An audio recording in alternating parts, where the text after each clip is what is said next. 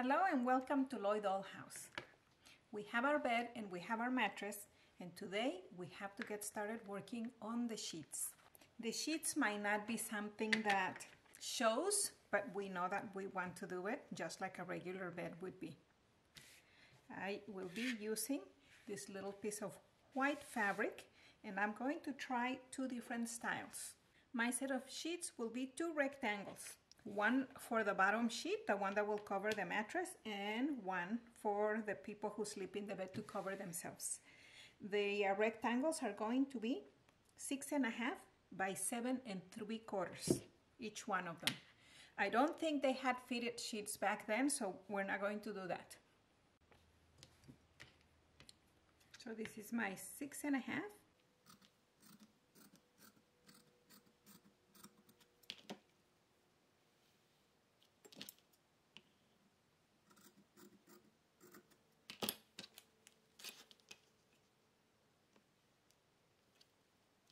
And then this will be 7 3/4. Okay, right here we're leaving enough allowance for the hemming, and we are also leaving enough allowance for the drop. So this is a perfect size. After cutting my two sheets, I have to save this because these are going to be to cover the pillows, to make the pillows, and also for pillowcases. And I'm gonna do two styles here for you to choose. About 1 inch away from the edge, I'll be pulling out 2 strands of thread, just 2.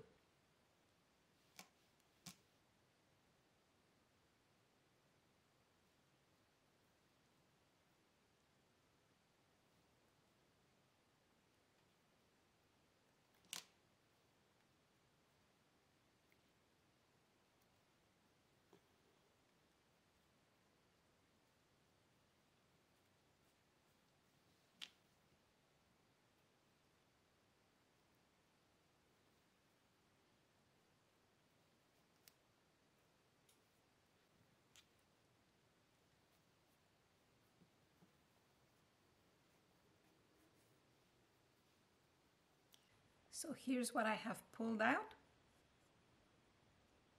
That's exactly what I was going for.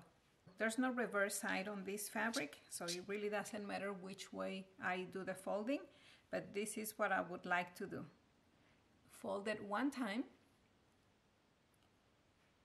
fold it a second time, just so that it runs right next to the threads that I removed, and then do my stitching. I have secured my fold while I do the stitching. So the stitching is very simple. I'll go in, make sure that I hit the target area, which is the area where I remove the threads.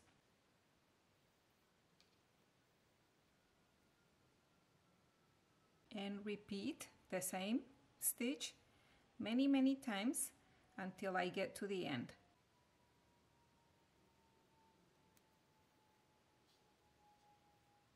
Hopefully it will make it look like something that was done with a little bit of care.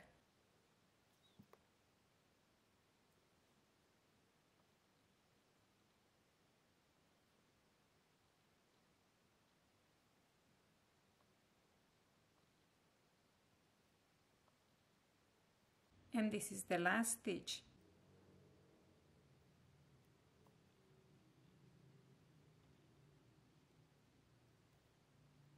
I'll finish it in the reverse side.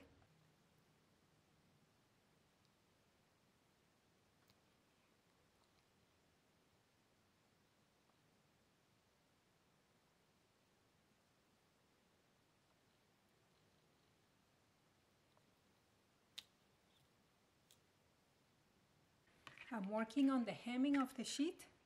I've pinned it around 2 folds of the fabric. And so the pins, because the folds are so tiny, they want to become undone, and the pins will keep them in place. When I get to this area, then I just remove it.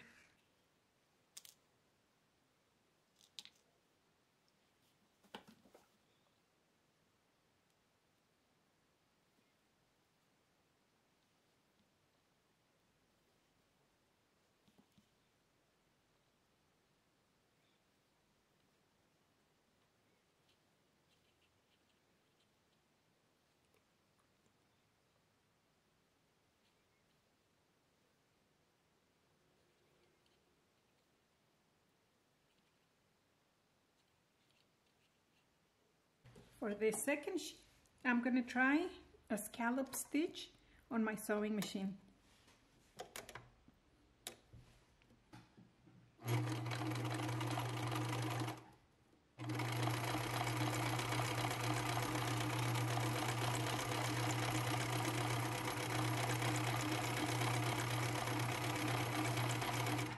They're finished now, ready to be ironed. This is my pretend ironing board. And this is the sheet that I sewed by hand. I have to get rid of these crease lines here. So I'm using a damp little piece of cloth. And I'm going to iron it until all of those creases disappear. We want a nice crisp sheet for the bed. This is called the smallest iron in the world, but I don't know how true that could be. I think I have seen some smaller ones.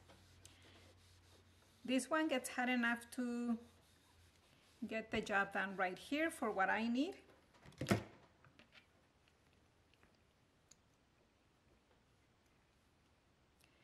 And I'm going to do the fold that's going to be on the bed, because if I don't do it now, it's a little too crisp and it won't let me do it.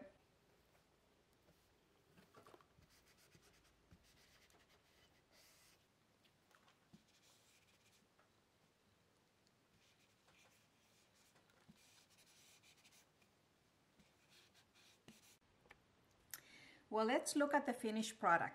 We have our bed and our mattress.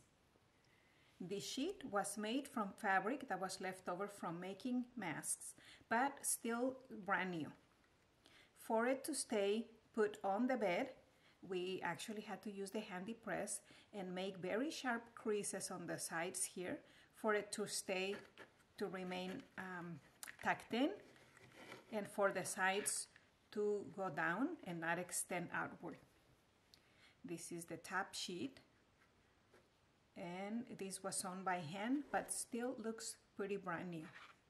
Now, another option, I found material from a very old t-shirt. This is cotton, and I used the sewing machine to do the scallop stitch. And this one, it's much more manageable. It didn't require such a precise ironing for it to stay in place. And this would be the top sheet. Although I may iron it, but it looks so much softer, to the point that if a person was to lay down here, it wouldn't be very stiff. But this one looks much prettier. This one looks more practical. So it's all a matter of choice.